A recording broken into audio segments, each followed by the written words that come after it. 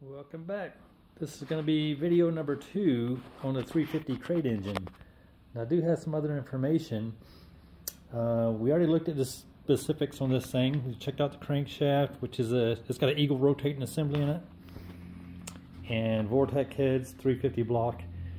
One of the things that I noticed when we first got this engine was this timing tab that's on here. It's been modified, which is fine, but and they actually cut it out to put the little 0 on there. But when I degreed the cam in, the first thing I did was obviously found top dead center. I just slipped the balancer on, and you can see that this pointer right here, if you put this on, is about 3 or 4 degrees off, which might not seem like a big deal. And if you have a distributor with the centrifugal advance built into it, and you set your time in, you can always adjust that around and make it, you know, whatever makes the car run good, which is fine. This engine came with the locked out distributor, and before I go into that, I did degree this cam in just to see what the specs on the cam were, and it turns out that this cam is right here. This is what the cam that's in it is, and it's a 435 460 valve lift, 212 222 duration at 50, and there's all that neat stuff.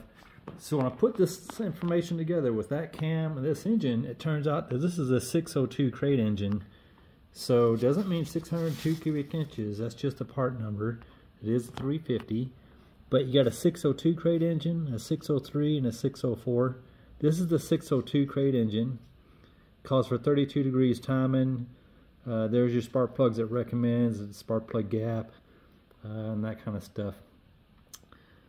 So basically, like I say, if it's telling us 32 degrees, if we come back over here and we look at the pointer that someone put on this thing, well, we're probably 4 degrees off, so that'd be 36 degrees. So if you set your timer at 32, it's going to be 36. If you set your timing, let's say someone's wanting more timing, so they're just using a light, and they set it at, let's say, 38 degrees, then you got to add 4 more degrees of that. But who would know that? No one would know that. So with the locked out distributor, these little increments in timing might not seem like a big deal, but a locked out distributor is a big deal. And I knew this was the wrong timing tab anyway, because you see how far that is away from the balancer. This timing tab is for an 8-inch balancer. This is what it actually looks like without modification. But like I say, someone just got creative, and it's not a big deal. They cut all of that out except the 0. No big deal. We got the right balance, or the right timing tab right here. This one is for a 7-inch balancer. This is actually a 6 3/4 inch balancer, but without moving anything, let me put my phone on the stand here, and we'll put the other balancer on and see how it lines up. Hang on one second. Okay, I got this zoomed in really close, so let's just put the correct timing tab on there and see what difference it makes.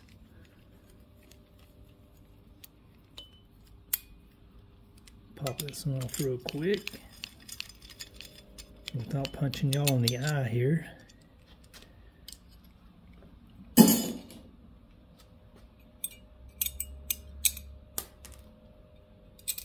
knew I'd do that.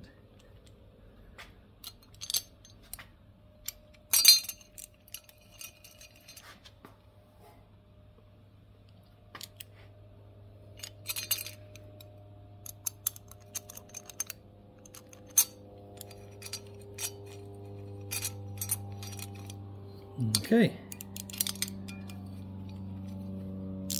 Now then we can see that the timing tab is lined right up to 0 with this correct balancer on there.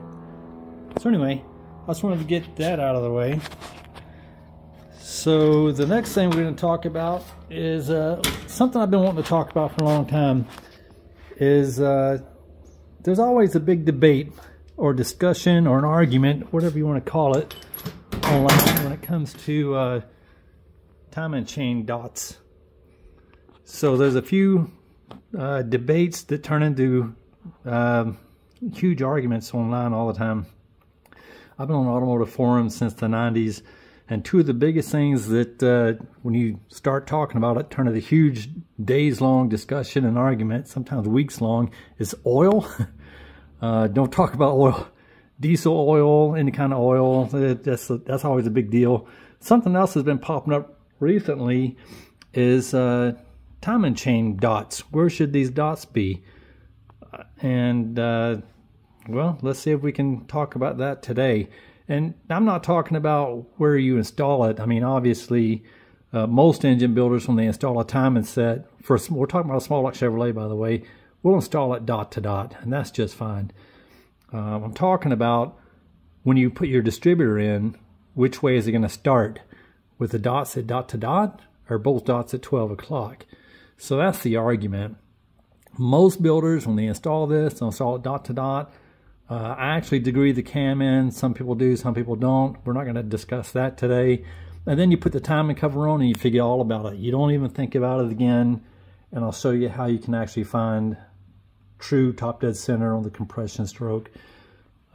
But some people, for some whatever reason, try to memorize where these dots are. So they'll line it up dot to dot, put the covers on, drop the distributor in right on number one. Then when they go to crank the engine, well, it doesn't start. It backfires through the carburetor. So it's because you're on the exhaust stroke. And actually, it just backfires, let's just put it that way. But it won't start because it's on the exhaust stroke. So how do we know what stroke we're on? And how do we fix that? So this engine, just like any other engine, is a 4-stroke engine. There's 4 strokes: intake, compression, power, exhaust. So your number 1 piston will be up 2 times. It'll be up at the top dead center on the exhaust stroke as well as the compression stroke. So how do we know what stroke we're on? Well, to talk about that, we have to talk about adjusting valve lash. And once I explain valve lash a little bit, how I do it, then we'll go through the procedure and we'll look at the dots and see where we are. And it should explain it pretty well. So when we put these on, I've already got the rocker arms labeled. There's an intake rocker arm and exhaust. Just one more tidbit. When you have rocker arms with a fulcrum like this, see that flat spot inside on the trunnion? Spin this thing around. There's no flat spot there. Spin it around again. There's a flat spot.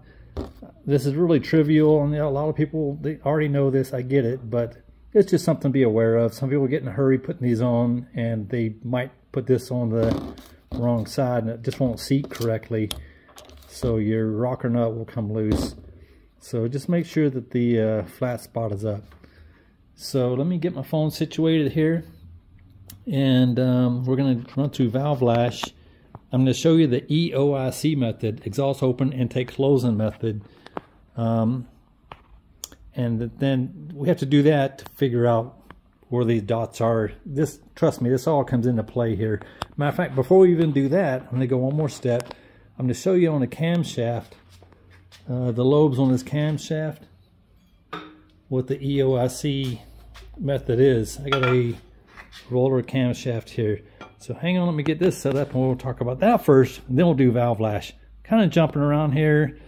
I was just trying to figure out how to do this video for days and days and days, and I don't know. We'll just wing it, see what this does. So hang tight.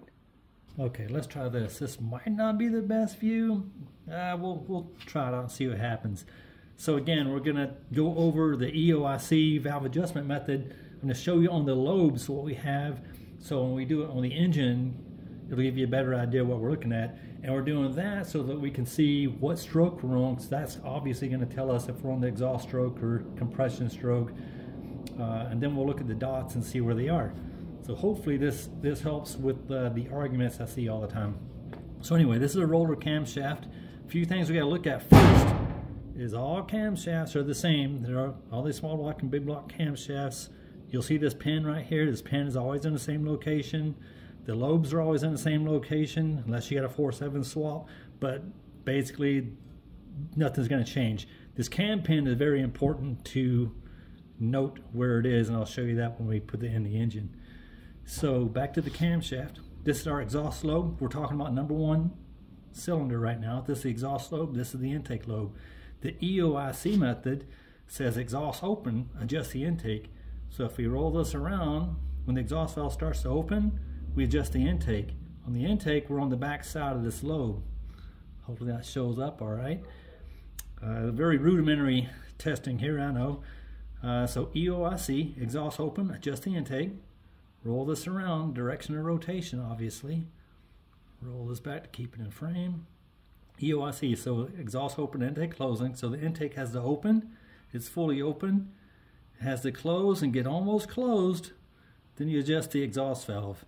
We're on the back side of the exhaust lobe. So EOIC, exhaust open, adjust the intake. Intake closing, adjust the exhaust. So that's a quick how-to, or what the lobes are right there. Now let's actually put this into play on the engine and then see what that looks like. Hang tight. Okay, let's get the rocker harness put on. So we got the intake. Put that on the intake. Make sure the flat spot is up on the trunnion. Make sure your push rod is in the cup. Spin that on. Grab the exhaust rocker. Again, make sure the cup on the trunnion is up. Spin this down.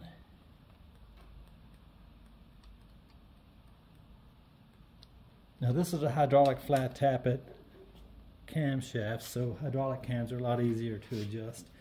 But one thing we want to do, when we got the intake off, let's look in here real quick. Those lifters aren't completely seated, so we're going to roll the engine around until they're both seated. Okay, they're both all the way seated right now. I don't care where this is right now because we're going to go through the whole process. I did that so that we can find zero lash. So zero lash is really easy to find. Just screw those down until it stops. I don't use the spin to push rod method. A lot of guys like to do that because that's what it says in the magazines or on the cam instructions. I don't know why. Zero lash, you're looking for up and down movement. So once all that's gone, that's zero lash right there. And then from that point, we're going to use the EOIC method. So let's spin this thing around and see what rocker moves first. And then we'll adjust the other one. We're both at zero right now, and we're going to go a half a turn preload. But let's see where we are. Spin this thing around. Oh, the exhaust valve started opening. Exhaust EOIC, exhaust open, adjust the intake. So we're again zero lash right there. I usually go a half a turn.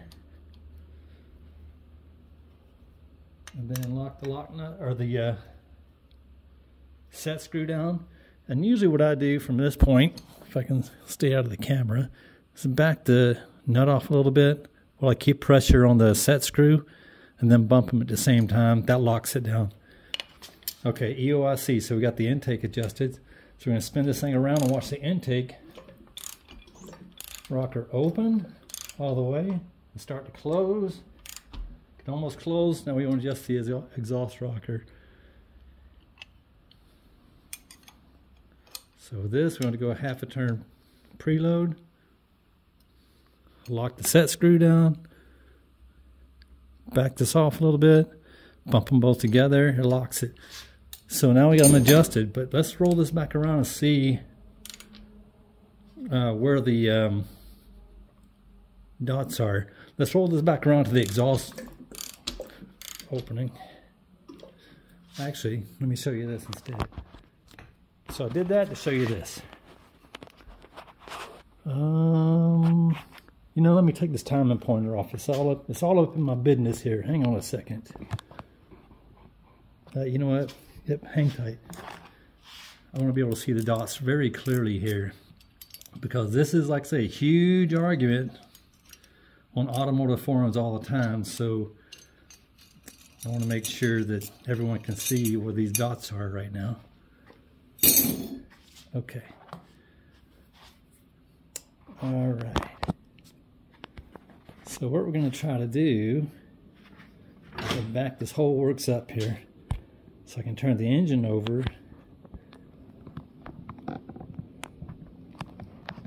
want you to be able to watch the rocker arms. Again, this is the exhaust and this is the intake. And when these dots are lined up, we're going to see which one's moving. So the dots are coming down. They're almost lined up at 6 and 12, so almost dot to dot. It's the exhaust rocker, so we're on the exhaust stroke right now. So you saw the exhaust valve open and close. That means we're on the exhaust stroke. And we are dot to dot. And remember I talked about the cam pin? That's the important part. This cam pin is at 3 o'clock. So when you're dot to dot, your cam pin's at 3 o'clock, you're 100% on the exhaust stroke. There's no question about it. Now some people say, well, I put mine in dot to dot and it starts every time. Well, I don't really know how that is. I mean, unless you have a Chinese timing chain, I guess. I don't know. But if this pin is at 3 o'clock, you're on the exhaust stroke. We want the pin at 9 o'clock and both dots at 12. But let's put that in action and see if that really works. So I'm going to spin this so that both dots are at 12 o'clock. I'm trying to keep all this in frame. Watch this intake rocker right here. It goes intake, compression, power, exhaust.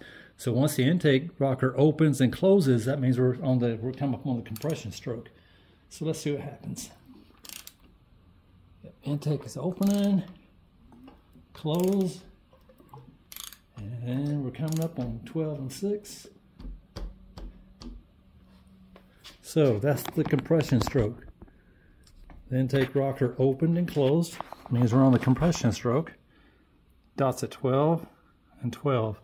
And your cam pin is at 9 o'clock. So I don't know how you argue with that, but I don't know. Lots of people argue about that on automotive forums, and it's most automotive forums. So it's really just people don't know. I mean, obviously when you install a camshaft, you install this dot to dot because it makes it easy. You can install your camshaft this way, it's fine. But what you're doing when you install your cam and your timing set, I keep saying camshaft, but I'm talking timing set. When you install your timing set, dot to dot is real easy to see if you're in line. So once you're dot to dot, most guys will degree the camshaft. Well, some people degree the camshaft. You don't absolutely have to. I prefer to. There's reasons for that. We're not talking about that today. But that's the compression stroke right there. And then, just to prove this out, I do plan on putting this on the run-up stand. I have a run-up stand that my buddy built. And so I might get a timing cover and cut it out so that you can see the timing chain and the gears and where the dots are. And we'll try installing this. We'll put this dot to dot. We'll install a distributor and we'll try to see if it'll start. And then we'll pull the distributor out. We'll line this up at 12 and 12, and then we'll restab the distributor and then see if it starts. One way it's going to start, and one way it's not. But anyway, that's just a quickie, something that I just see argued online all the time. So I kind of want to make a video about it. Anyway, if you have thoughts about it, let me know. And the next video, hopefully I'll have this thing put together and up on the run-up stand. All right, talk to you later.